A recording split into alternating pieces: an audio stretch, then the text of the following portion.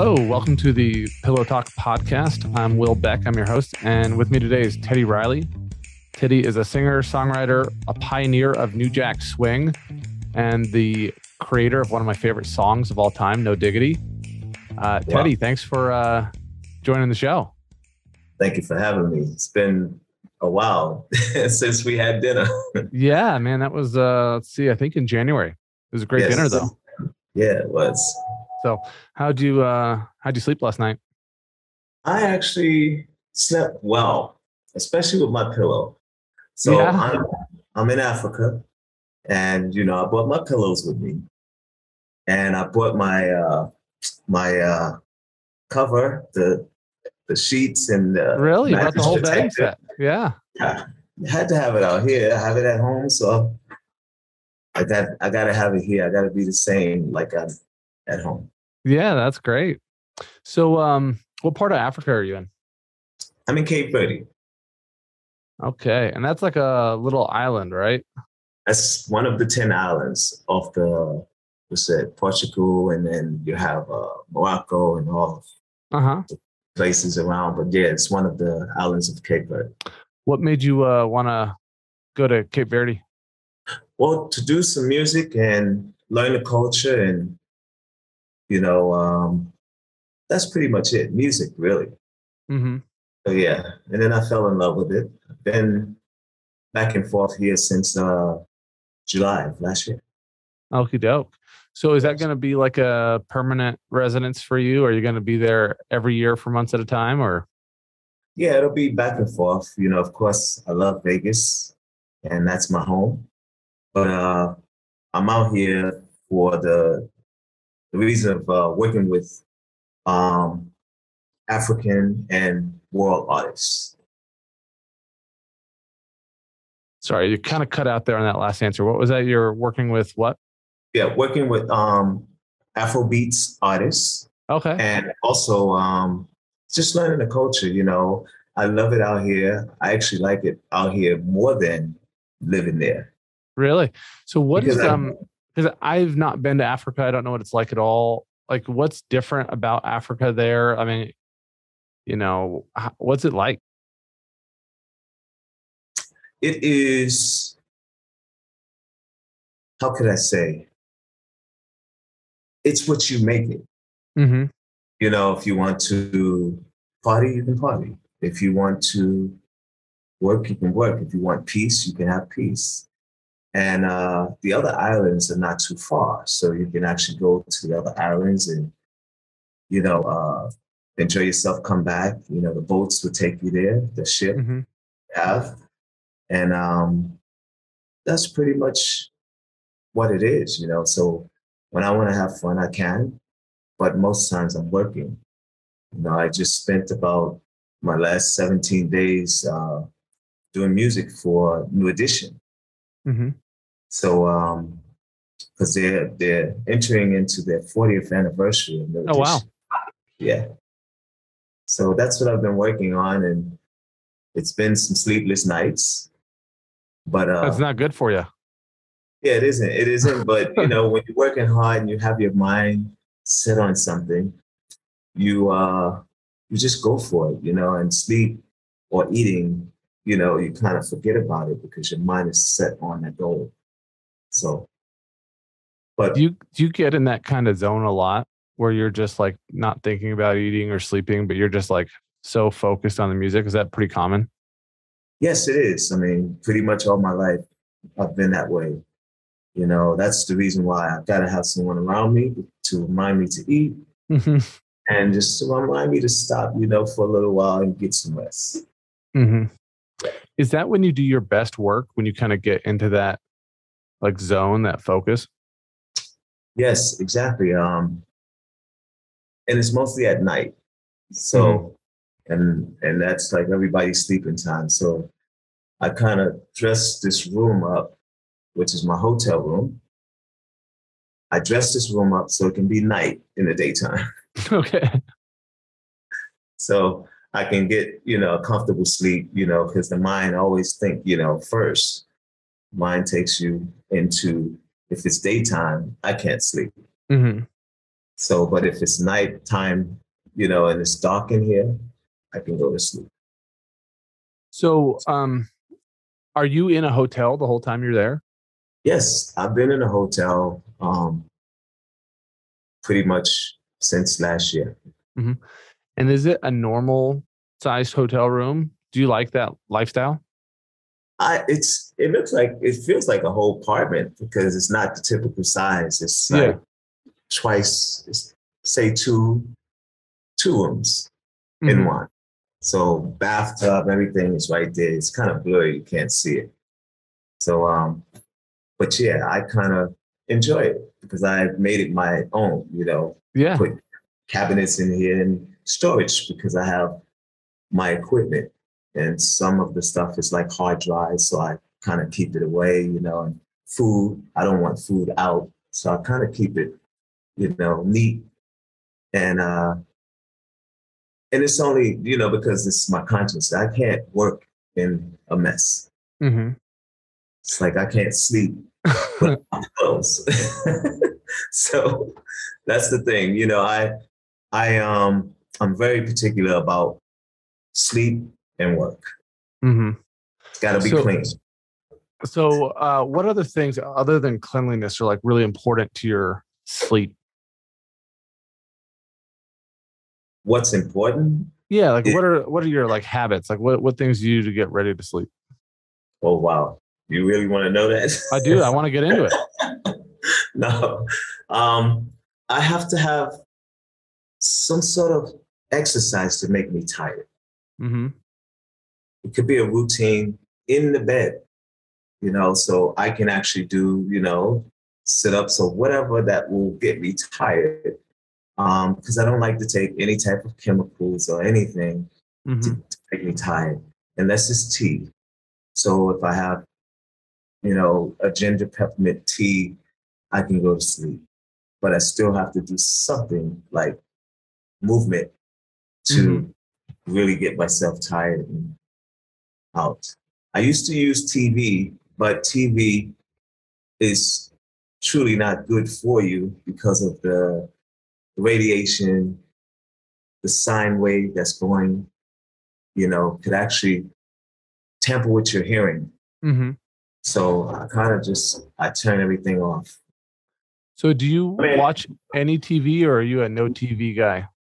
no, I do. I do watch, films, and things that, I view. Sometimes I get, I have a lot of friends who does movies and they'll send it to me and I'll watch them on my free time. I like to read, but I do that at night. That's another routine that I use to go to sleep. Hmm. So I'll read or I'll do the audible. What's And what's your favorite book? well, my number one favorite book is Who Moved My Cheese. Okay. Have you ever heard of that book? I have heard that book. Yeah.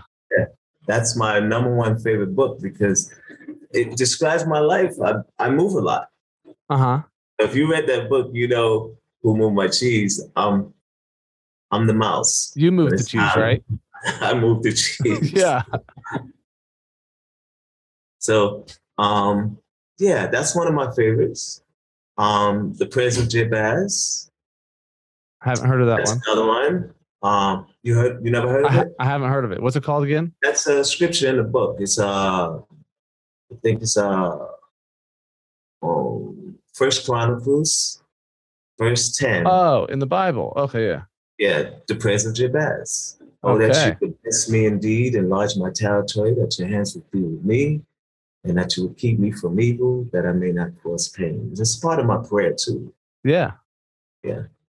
Is prayer a big part of your kind of sleep routine as well? Yeah. Yeah, I think prayer is a big part of mine too. It's just going through the day and acknowledging my mistakes and Yeah. trying to do better, and also like the gratitude portion of prayer. And I think that's actually my favorite part of prayer is just like having an appreciation for the great things that happen to me throughout the day and just All the recognizing. time. Yeah. Well, I'll tell you this, it's definitely a part of my peace. Usually when I'm the course of my day, I always mention God, even if I just say, "Oh God." I do this every day, all day, and people, would notice it. It's like, you're a prayer. I said, "Yeah, I am." It's like every time you say, "Oh God," or you say "Thank you," or you say, "I apologize," or "Sorry," and that's even when I'm doing music. If I'm by myself, I even apologize. It's almost like I'm talking to God. Yeah, I know somebody who's like, "Hey, I only pray once a day," and like I just start in the morning and I keep going throughout the day and end it at night. It's like a constant. Yeah, but at some point, it's really not always about praying. It's always about talking to Him, or talking to your God. Because I guess everybody's have their own, you know, Lord to pray to and Most High to pray to. So I always say the Most High. Yeah. Yeah.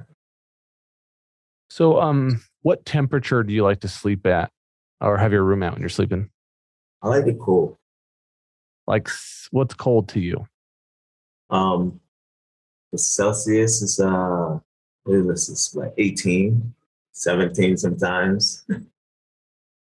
I don't know how to do well, let's see. I could do the calculation. I got to multiply that by like 9/5 plus 32. Is that how you do it, Teddy? Do you know? I think so, yeah. But it's around, say, 68, 67, I think.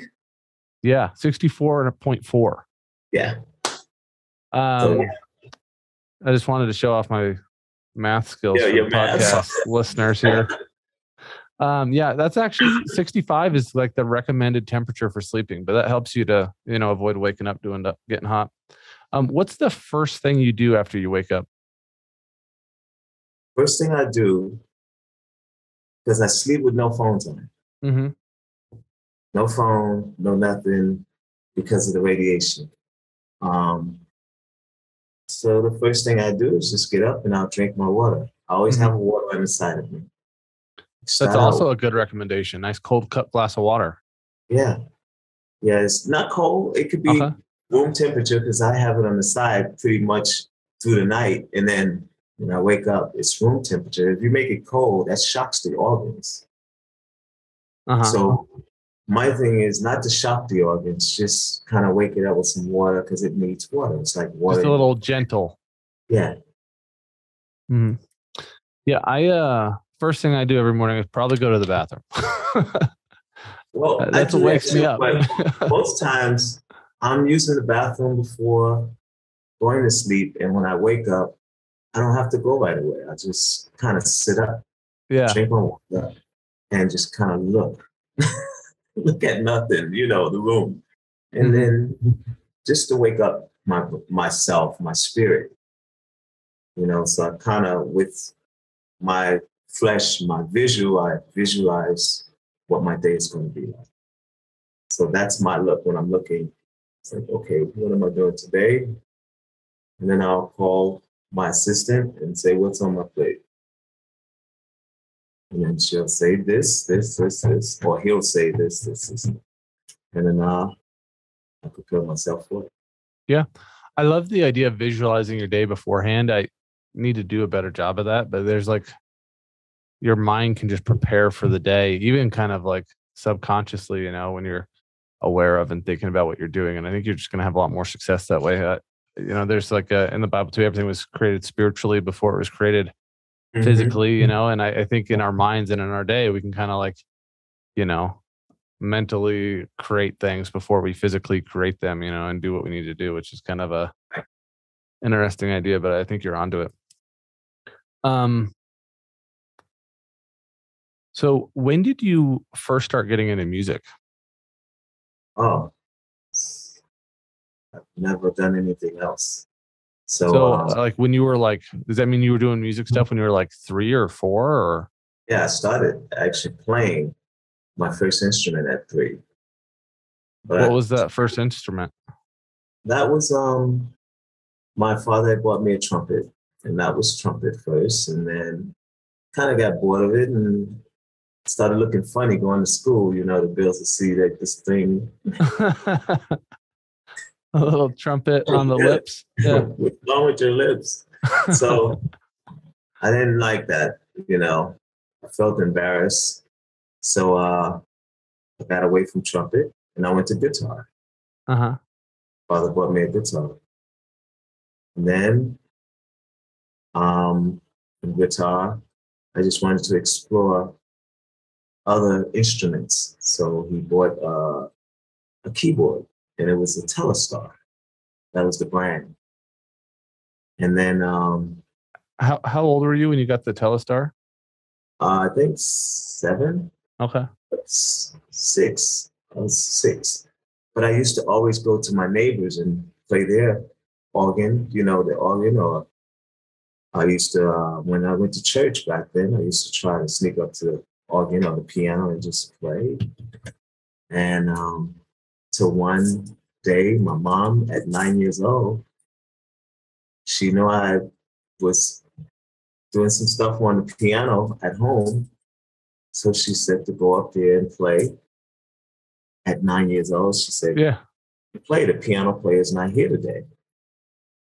I said, no, I don't want to do that. She said, well, if you don't do it, when you get home, you're going to be on punishment. I said, well, I don't want punishment. So I went up there and played the piano, and I played what they were singing, and they enjoyed it. And then I just said, you know what? I've kind of disciplined myself.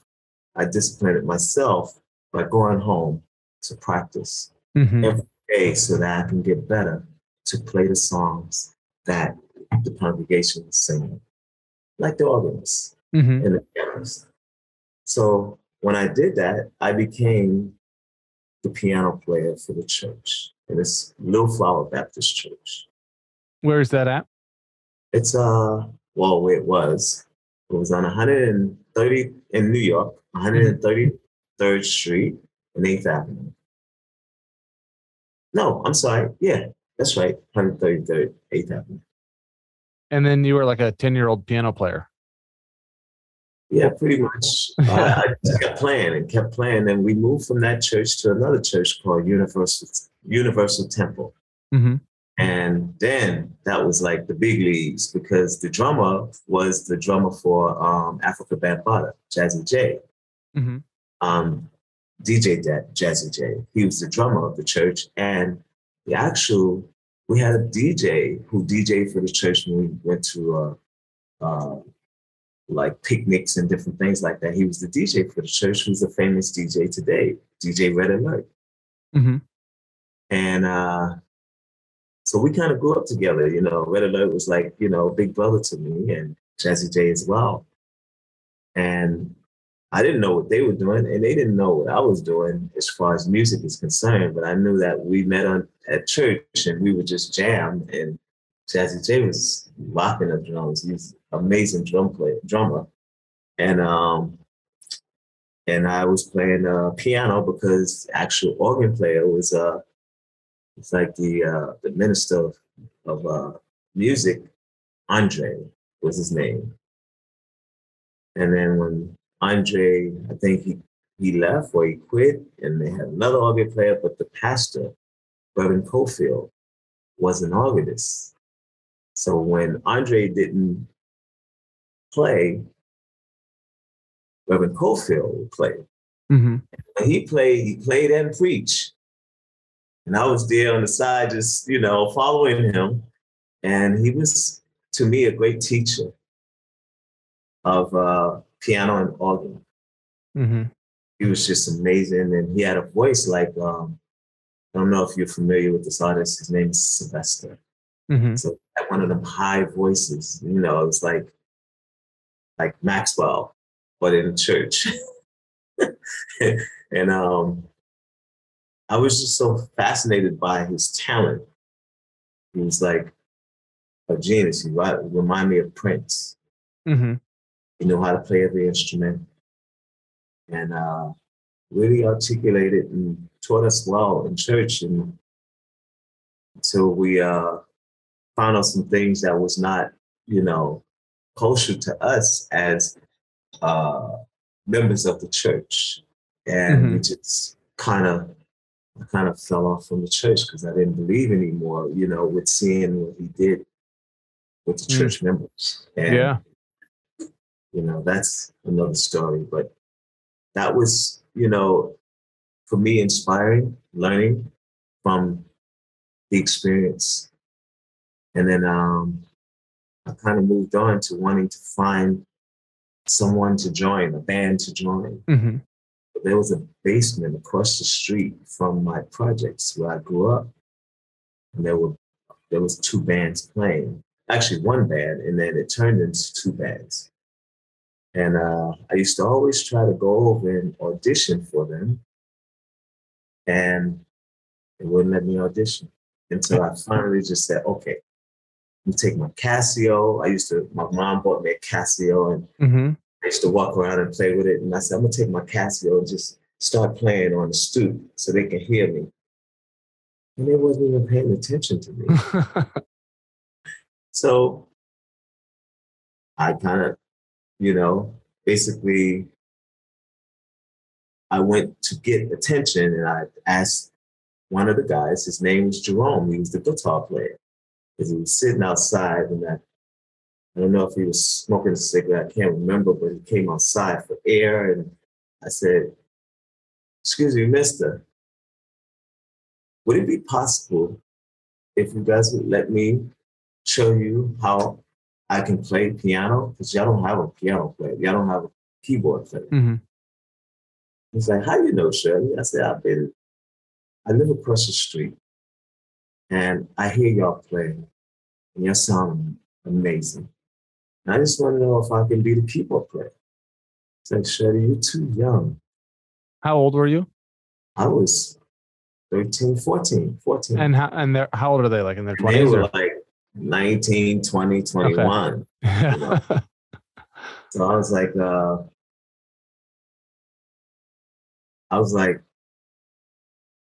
they're not going to let me play.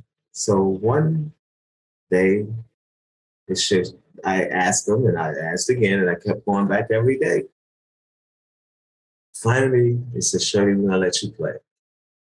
I said, bet. I thought I was going to play my Casio. Why did I think that? Uh-huh. They said, Shirley, give us the Casio. Because if you don't know how to play, we're taking your Casio. So what am I going to play? They said, you're going to play this piano right here, this keyboard right here. And it was actually a Fender Rhodes.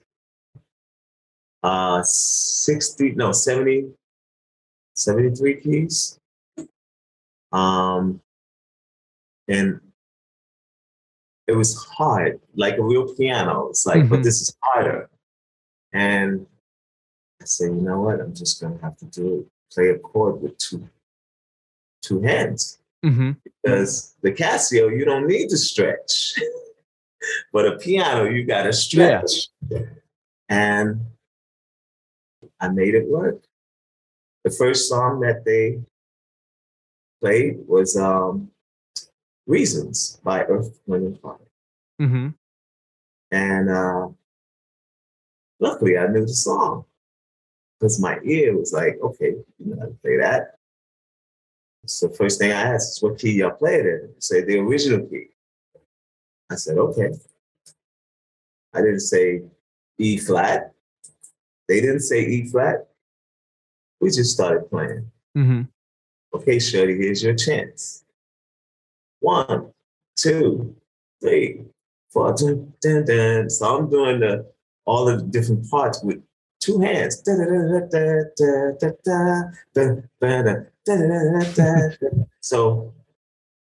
the guys were looking at each other like, and they were impressed. So I said, let me look down and not look at them. And so I don't mess up. And I kept going, kept going. Next thing you know, I said, okay, we're going to play another song. I don't know if you know it, Shirley, but so far you're doing good. So I said, okay, what's the next song? So I think they played Searching by the group Change. It's an old song. Mm-hmm. And I said, oh man, I happen to know that song too. So we played that song, and then we played Never Too Much by the Same, by Change, but everything was sung by Luther Vandross. And they welcomed me into the band. Yeah. Like, Shirley, can you come on this day, this is when we play. I did not know that some of the guys were, drug dealers. And I Yeah. didn't know this. But I learned as I been going down there, and I kept my mouth shut. So anything that went on, I just kind of walked away from it. And one day I walked into one of their other spots, and they were like, Shorty, you got to stay out of here. Mm-hmm. That's where the dealings was being done. And I said, okay, no problem. And I just kept going to the music center and, playing with them when they had time to play. And then there's a new song to learn. I would learn it with the guitar player who became my guardian. His name is Jerome Dickens. So was this one of the drug dealers, or is this not one? He was a drug dealer. He was the hardworking man. He was a clean guy. Mm-hmm. He was the guy that was, he kept everybody straight, even though the actual head of the band was the drug dealer. Mm-hmm. And, but he was an inspired guitar player. And Jerome also taught him, some of the stuff that he knew. Jerome would teach him, this is how you would play that, because he always wanted to just join the band when he didn't, we had the time off to do that. Why did you move in with Jerome? I didn't move in with him. I just went to the actual music center every day to learn from him the songs, so that I would know all the songs that the band played. So if we had a gig, I was the people. You were ready. So, what was it like growing up, around drug dealers and that kind of environment? Like, were you aware of it? Were you scared of it? What was that? I was definitely aware of it, and I was never scared of it because that's where I'm from. It's like when you're from the hood, you know what goes on in the hood. So it's like you can't be afraid of that, especially if you have to live with it. So as I started to get deeper into the music industry, first of all, my block, my projects, all we all worked together. We all were friends. We all went to elementary, junior, and high school. Most of my friends, and then at some point, I kind of broke off from them because they wanted to, stick around the block and play stickball and, basketball in the park. And I'm like, how could I, get out of here? If I'm going to be a basketball player, I want to play with the center. So I joined the center. I wanted to do what everybody was doing as far as curriculum was concerned, because I was always doing my homework after school, doing everything I need to do so that I can get out to play. But my playtime, I kind of devoted towards doing music with the band as much as I can. And if I play basketball, it would be with the center. If I play baseball, it would be with the projects. Everybody would get a team because it was enough guys to make two teams of, 6 to 8 guys. So that's it. Yeah, awesome. So, when did you think, hey, this is what I'm going to do for a living, music? I thought about that at 15, 16. Okay.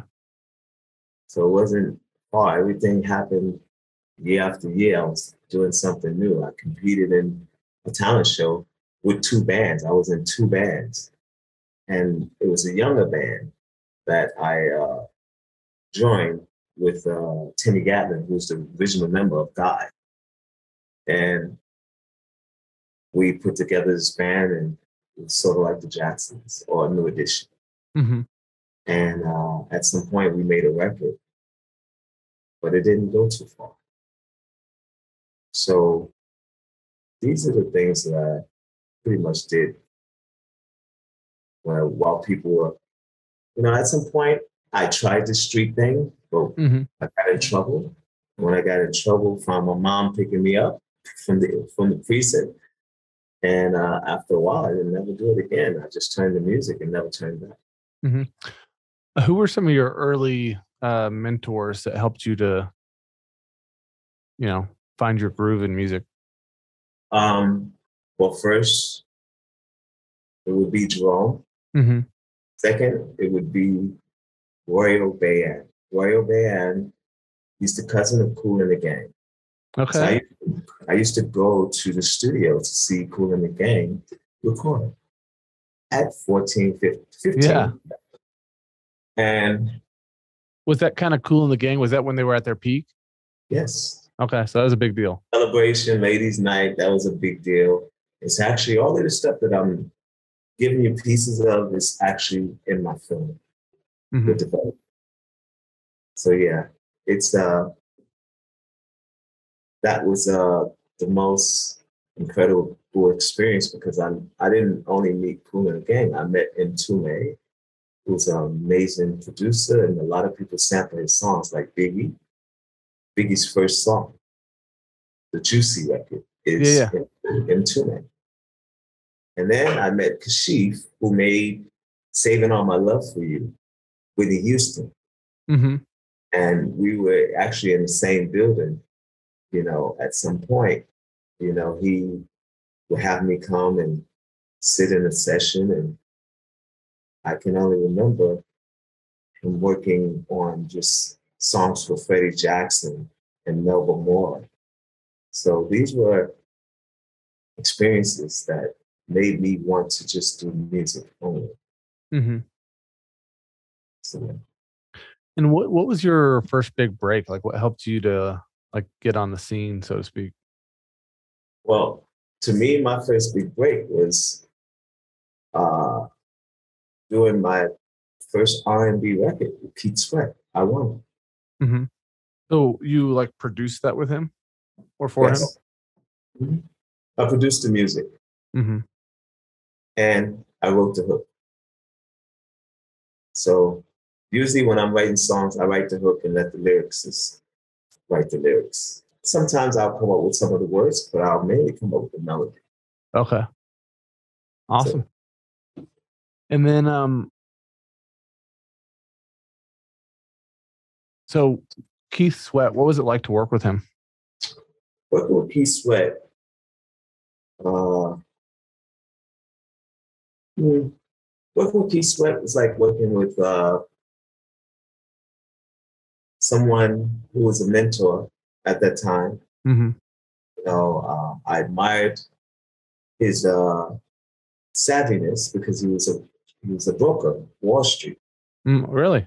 Oh, yeah, he was a broker on Wall Street, and learning from him how he became fly. Everybody, the youngsters always look at the guy that's fly. That Mm-hmm. dress nice, wear suits. People who we consider like mentors and who we want to be like. So I always admired how, he dressed so cool, but he wasn't a hustler. He Mm-hmm. was actually a broker and made a lot of money. And he used to be in the other band that we competed against, and we actually beat in the talent show. So he always remembered me from that. And somebody told him, that little kid that was in the talent show that, he won with his band against Jamila, which was his band. Mm-hmm. So that kid is making music right now. He's making all the rap records for everybody. So I did Dougie Fresh, I did Kool Moe Dee, I did Big Daddy Kane, I did LL Cool J, Spoonie G, B-Fats, who else? Classical 2, Lex in Effect, Rump Shaker. So I already got my experience from that. And I don't call that my big break because a lot of records, they would just play only in New York. Uh-huh. Not a big break for me. What was the big break was Pete Sweat, my first R&B record, I Wanna. and Make It Last Forever that went worldwide. So the other stuff that you had done to that point, was that mostly rap? Yes. And then that rap at that time wasn't going big. It was just local. And yeah, one of them, Dougie Fresh the Show, went big, but it took a while for it to surface outside of New York. Mm-hmm. I'm talking about a record that came out of the box and surfaced through the whole continent of America. Was Keith Sweat. And then as a producer, I mean, a lot of times I would say the producers, the people kind of a little bit behind the scenes, they don't get a lot of the credit. Like people don't realize, like, hey, that is really Teddy who, wrote that song, how do you leverage it? How do you get to be, have more success? I mean, do people in the industry know better? Do they say, hey, that's the guy you want to work with at that point? Yeah, they did. I mean, it took a little while, but it took me just being consistent. Mm-hmm. I was so consistent. I made so many records. And before 25, I was over 100 records. So how old were you when you did Keith Sweats? I was 19. Oh, wow. Yeah. Yeah, that's pretty crazy.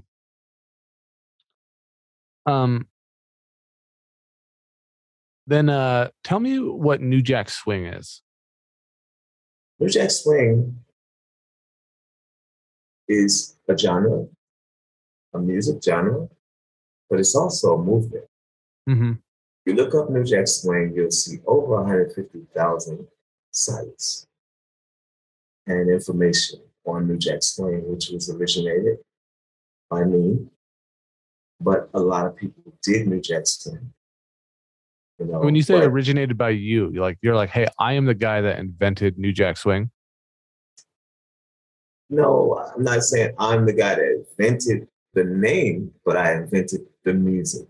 Okay. The name was given to me, and it was called New Jack Swing by a mentor of mine, Barry Michael Cooper, who then was mentoring me as far as media training. So teaching me how to speak to media and speak to people, as I was being developed as an artist. So he's the guy that kept asking me, so what are you going to name this music? And I wasn't getting it until 5, 6, 7 years later. New Jack Swing is the sound of Teddy Riley. And then they were saying Babyface and LA and Jimmy Jam and Terry Lewis because, they worked on Janet Jackson. And that's when it started blossoming because the groups I was working with, Keith Sweat was really big, but not as big as Janet. Mm-hmm. So I thank them for helping me spread this genre. And that genre is kind of a fusion of R&B and rap. Everything. Okay. R&B, rap, pop, jazz, no diggity, blues. Yeah. It's all New Jack Swing. It's just fusions of music. Yeah, I think a lot of times people don't realize that. You think of like rap is one thing and then R&B is another thing. And it's kind of all come together where it's like, hey, you blend that rap and blend that R&B and you'll have like, trumpets or whatever, jazz instruments in that music too. And it makes it like a fun, vibrant, like a different kind of energy, than just like one thing. It is. And I'll tell you, when I was doing it, I didn't understand, but it was my imagination that pushed me to do it because I always wanted to see most of these artists get together, duets, Michael Jackson and James Brown, because I always thought that Michael Jackson style, some of it came from James Brown. And then later on, I realized James Brown is his biggest idol. One of his biggest idols is James Brown. So I said, okay, now I understand. Michael kind of made it his own, but he kind of got it from a lot of the dances that he Mm-hmm. admired, including James Brown. So yeah. And then how old were you when you worked with Michael Jackson? I was 20. Wow. I don't remember. It was 1991. So 91. I was 31. Okay, I was 8. Yeah. How old are you now? I'm 38. So I was 8. So yeah, I was 30, so 30. So what was it like working with Michael? College. I felt like I graduated from high school, which was dealing with like the key sweats and all of that. Mm-hmm. And then going into Michael was like college, because when you work with somebody that big, it's almost like going to get your master's. Mm-hmm. So I'm 20 something songs deep with Michael. I have a master's. So Michael is considered to me the university. Mm-hmm.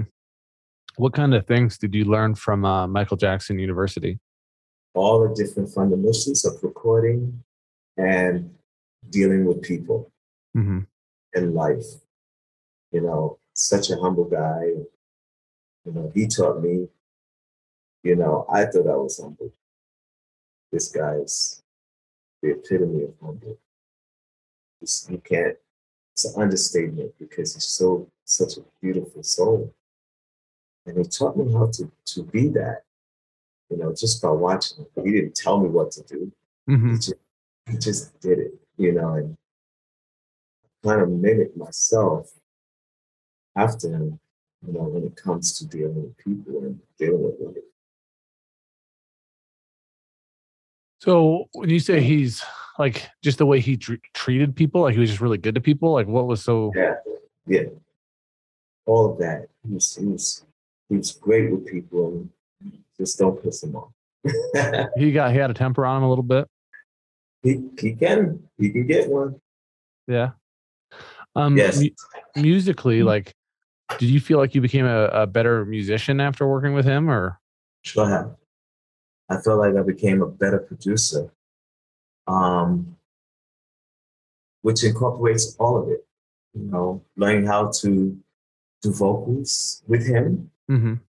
learning him, period. I never thought about studying an artist until after Michael. Because even the thought of working with Michael, better be ready. Mm-hmm. You gotta be ready. And if you're not, you'll be sent home like a lot of people have been sent home. So he's like, "Hey, you're not ready for me. See you later." No, you don't say that. Uh-huh.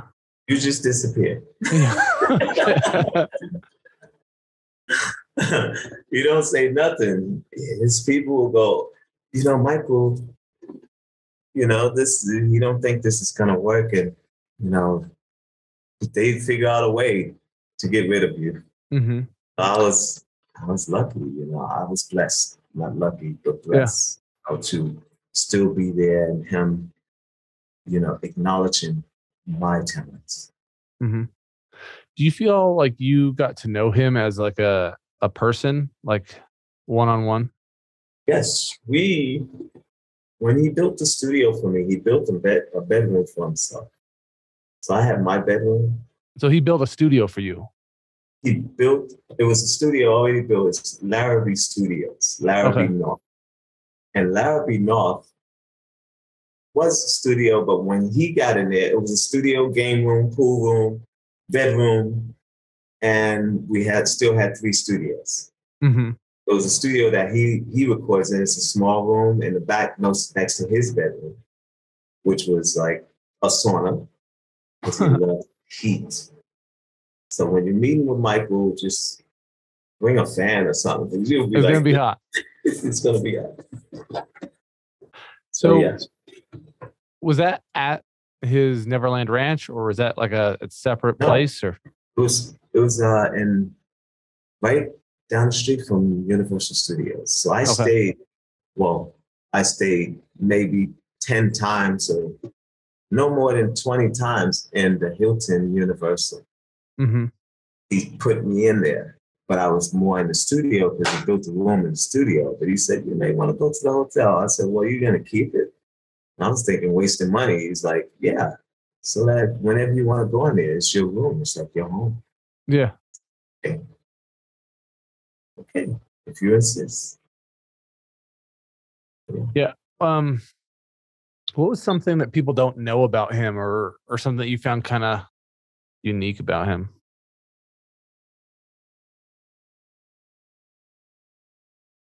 He's very unpredictable. Mm-hmm. You don't know what he's going to do that day. I remember, just to give you an idea, one day we were working on Remember the Time, doing the vocals, and we did the first verse, and he was just so happy. And then he disappeared. I thought he was here. He said, I want to take a break, work on my voice, and I'll come back and we'll finish the second verse. This guy disappeared and went to Switzerland. Switzerland? Yes. Okay. Switzerland. He said, I have to take a trip to go approve the stores in his mall. So I was like, Michael, I need to go home, for a minute. Would it be okay? He said, no. I said, oh, it's the first time somebody told me no, in a nice way, too. He's like, please don't go. And I'm like, so I miss my family. He said, bring them. I said, bring them? He said, yeah. So I miss my friends, too. Bring them. In a nice voice, the Michael Jackson voice. Yeah. And then I said, well, what about us traveling and going places? Rent them cars. So, Michael, I don't have the money for that. He said, don't worry, call Norma and she will get it all done for you. I said, okay, you sure? He said, of course I'm sure. I want you to stay there. We have a lot of work to do. Mm-hmm. And if you can, you want to work with other artists? I said, no, I'm going to work on more music for you. He said, that's great. Then do it, and when you have free time, go out with the family. You don't even have to work right now. I said, no, I want to work. He said, well, that's good. I enjoy working with you. And he had to tell me that in order for me to, think about staying. Because he said, everyone leaves me. And I said, what do you mean? He said, everyone leaves me. Dallas left me. And this person left me. And I was just like, wow. He said, so you being there just gives me security. It's, Mm-hmm. confirmation that we belong together to do this record. This is you. And I said, me?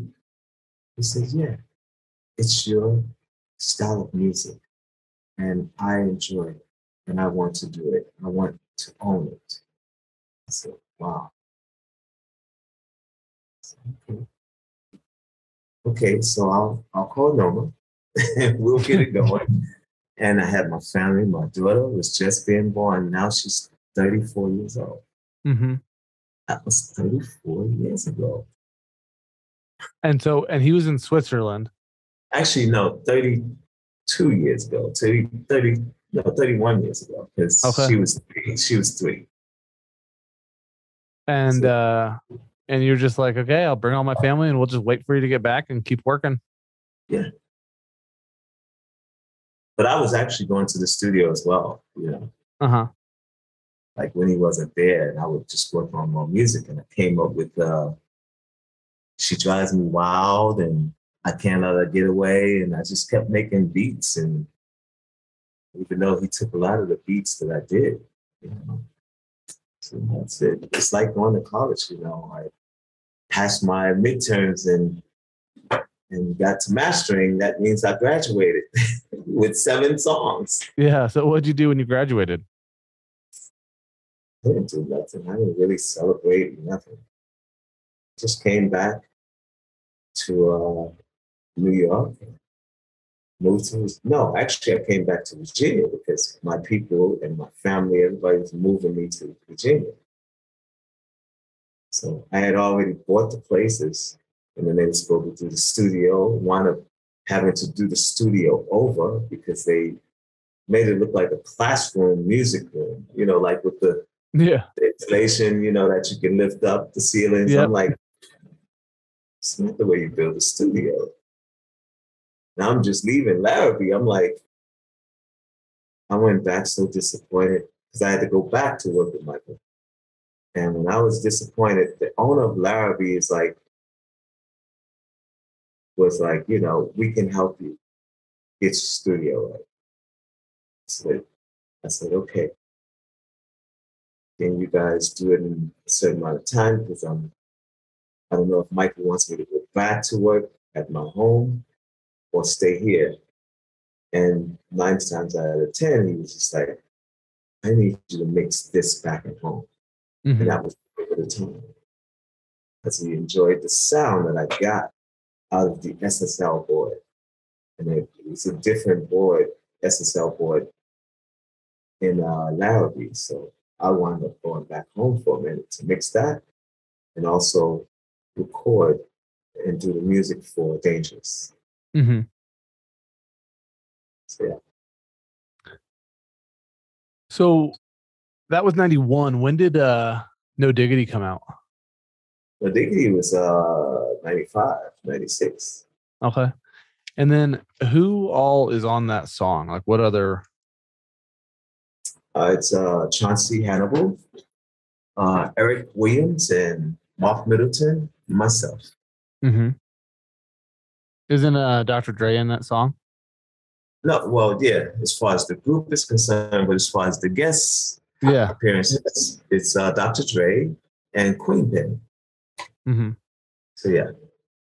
And then what was the creative, like, I guess, is that the song that you're most proud of? Or is that just the song that's most popular? It's the song that's most popular with me as a singer. Yeah. The song that's most popular with me as a producer is Michael Jackson. Yeah. Yeah. And which one do you like? I mean, is there one that you're like more fond of? Are you like more proud of the work with Michael? Or are you more proud of the work with you as a singer? Just remember the time. That's the top on my list. Uh-huh. And then No Diggity. So when I was in, gosh, it was like I think it was 7th grade, 8th grade. I remember it coming out and I just remember everybody being so pumped about that song. It was like the coolest song in the world. And I was like, just loved it. And even now when I hear it, I just am like, I am immediately energized and like ready to dance. I want to like get going. I have a vibe, a feeling, Oh, wow. I get that from everyone, They are they love the record. And still today, it's Instacart. Uh-huh. So I'm proud of that, that I'm able to be a part of something that was so successful. It's almost 20 years. This record is still going. So that's like, that's 27 years. That's almost 30 years, right? Yeah, almost 30. Did I say 30 years or 20? You said 20, yeah. No, yeah, almost 30 years. It came out 95, yeah. Yeah. So what was it like working with Dr. Dre? And how is that going? Are you like in the studio together or is he in his studio and you're in your studio and you're just talking? Like, how does that go? It's so crazy. Dr. Dre was speaking to Jimmy Iovine and said to Jimmy Iovine, tell Teddy when he does this song and he put this out, I want to be in the video. Uh-huh. And I said, you be in this video, you got to give me 16 bars. Right away, he said, say no more. He recorded it that night. Really? So he wasn't going to be in the song originally, but he wanted to be in the video. Unless he gave me 16. And he gave me the 16. I was so like, because it was hard to get a death row artist. I was trying to get Snoop one time, and Suge wanted 50,000. I was like, get that from me. Yeah. And I'm not going to let Jimmy pay it because I'm not going to recoup that. So we never got Snoop, and we got Dre when Dre was leaving Suge. When he left Suge, that's when we got him. Yeah. That's awesome. And that's it. So you told me a story about you hanging out with Michael Jordan. Do you want to tell us about the first NBA game you went to? Yeah, actually, it was a birthday present for my little brother, Markel from Rex and Effect. And I wanted to surprise him. We had a show in Chicago, and I invited him to the show, of course, to perform with me on the stage. But after the show, I took him to a Bulls game, and I had it all set up for his birthday. Mm-hmm. And he thought that was it. He thought, seeing the game, we can ready to go to our hotel room. I was like, nah, follow me. And they escorted us back to the back. And we got to the back of in the dressing room, and everybody recognized us from the Bulls, and I was just amazed by that. But Michael Jordan, himself came over to us. We took pictures, and I got to introduce him and myself to my brother. Yeah. So yeah. And then And afterwards, he actually requested Blackstreet to model his shoe. And we did it. We actually modeled the shoe with the light blue patent leather. mm-hmm. That was out back in 1994, 95. Yeah, I think the shoe that you're talking about is the 11s, right? Yeah, the Jordan 11. Yep. I the first time I hung out with Teddy, I was wearing a pair of Jordan 11s, and he's like, "Oh, that shoe? I modeled those." Yeah, but it was years ago. Now they're back new again. He brought it back out. Yeah, so it's amazing how we were, a part of launching that shoe. Yeah. Yep. And then tell me, I guess you're friends with Flava Flav, is that right? Yes, one of my best friends. So are you you were telling me a little bit about teaching his son to play music, is that right? Yeah, actually just setting his son up with his starter kit, because when he came to me, he had stuff that was just so complicated for him. So I said, I started pulling out some stuff from my closet that I know he would enjoy, that, a kid would enjoy. And it's a drum machine and keyboard and stuff to go with the drum machine. And he was just so happy. So I'm hoping that he's continuing being consistent, That's, for me, it was very special because it was almost like someone had did that for me when I was young. Yeah. Now it's my chance to do it for more people. So, yeah. So, we talked a little bit about some of your mentors, Jerome. I feel like Michael Jackson probably was in some way a mentor. Keith Sweat had some moments there. Like, are there some other people that were pretty impactful in your kind of career and your music development? Or yes, Jimmy Iovine was definitely an impact in my life, and I've learned so much from him as well. We were partners on the Blackstreet project and Queen Pen, and it was amazing, like just doing business and being his partner at the same time and being his friend still today. So I cherish those moments, and Andre Harrell, who passed away after my verses. So, I just know that I have a lot of friends out there. I don't get to see them much, and most of them are really an impact in my career. Mm-hmm. Who are some of the people that you feel like you're able to mentor and help out with and kind of teach in their music career? Well, first would be Pharrell. Pharrell, that's a big name. Yeah, I signed Pharrell first, and I chose him out of a talent show, him and his crew, the Really? Nerds. Yeah, Neptunes. And yeah, I discovered him and Lightning Jerkins. And just a few Black Street Queen Pen, a lot of artists, Have but you worked produced with by, Usher before? yes, I have. I worked with Usher. We've done a couple songs, and that was a while ago. Yeah.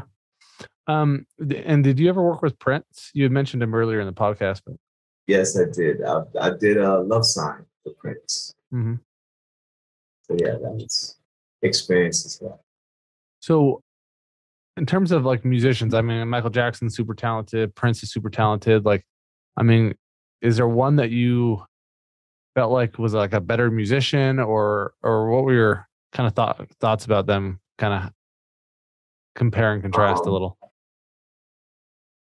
Say that one more time. Yeah, I just how would you compare Michael Jackson and Prince as musicians? They both were geniuses. Uh-huh. And they both were best friends. They were best friends with each other? Yes. Oh, really? Okay. They were best friends at one point, and they used to hang out with each other like kids. And I felt like the media and so many other things and people and components have broke them up. Really? Yes, same thing like Biggie and Tupac. When you say the media kind of broke them up, I mean, is it like kind of planting stories about them, or Mm-hmm. and then like word gets to one about the other, and then they're get mad about things? Is that Something like that. They were supposed to do the Bad record together. okay? I who looked like Prince was supposed to be Prince, Uh-huh. but he wound up not doing it because he didn't like the lyrics, the lyrical content. Mm-hmm.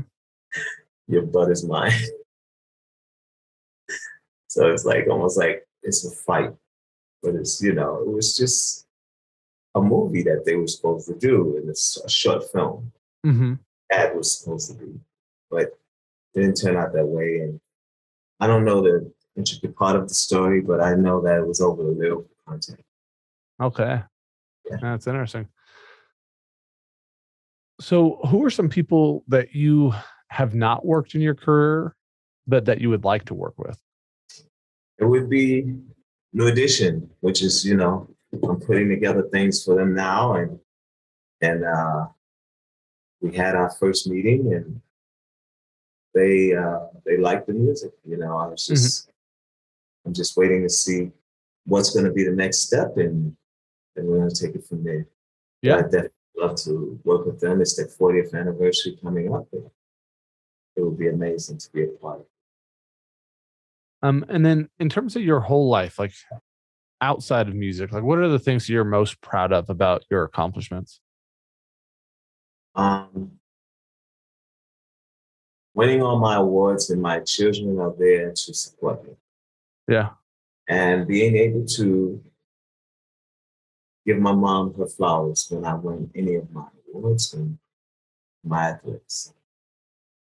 So that's what I'm most proud of. And being able to spend some time with my kids, my children. Mm-hmm. Took some time off doing music and just took the time to be with them. But I got sick at the same time, discovering that I have hypothyroidism. Okay. And it kind of changed my life. And I was only supposed to be up for 2 years. I wound up being off music for like 4 to 5 years. Just staying at home with the family and enjoying them. How did that time change you? It changed me. Well, it just gave me more inspiration. Mm-hmm. To make when you ain't do something for a while, you want to get back to it, or you'll give it up. Mm-hmm. So I didn't give it up. I went back to it and just did it. And then throughout your whole life, like what have been the things that have helped you be the happiest, like, or brought you the most happiness in your life? The most happiest is music. Yeah. It's music. and my children, just being around my kids and my mother. Yeah, there's something about music that just kind of is like a fun, energetic vibe, but also I think creation, like when I listen to music, I'm just listening to music. But when you're doing music, you're creating, you're building, and anytime we're like creating things, yeah, I think that is like a happy time, when you're like making something, Of course. When you create, so it's like creating a baby being born. Yeah. You're starting from scratch. And it's like, but it doesn't take 9 months. Yeah. It's sometimes it's no time, or sometimes it could be a month. I remember spending a month on one song with Michael. Mm-hmm. It's a perfectionist. So. And then the other thing you talked about too is like actually like your kids are one of your greatest source of happiness. And I think that's interesting too, because it's also on that creation front, it's like something that you made and like, helping other people develop. It's like just an act of love, I think those service things that we do, like that's where we find some of our most happiness. So you mentioned that film that that you're working on, like where is that at in the progress? Like, is that something that's going to be coming out soon or? Actually, we're looking at next year. We're still developing and figuring out where we're going to go with it. But yeah, we're looking at next year sometime.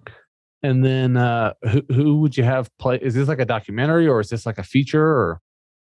It's a biography about my life. Okay, like a biopic? Yeah, sort of, but it's unlimited because you can't put 40 years of how you say great film in 2 hours. Yeah, totally. People want to know what truly went on in the lives of the New Jack Swing artists and myself. Mm-hmm. So I don't want to cut you. No, we're good. I have my 6 o'clock. That's why I said do it 4:30. No, that is perfect. Well, thanks for all the time. Thanks for all the time. Yeah. And, we look forward to seeing that film come out. And we can definitely do this again. I just want to say that I truly enjoy my pillows, and I can't wait to get back there so that you can see it in the flesh. When you come back to Vegas, I'll invite you guys to the house. Hey, snap me a picture of you on your pillow cube, man. I'd love to hang it in the wall here at the office and show people, hey, this is Teddy, inventor of New Jack Swing.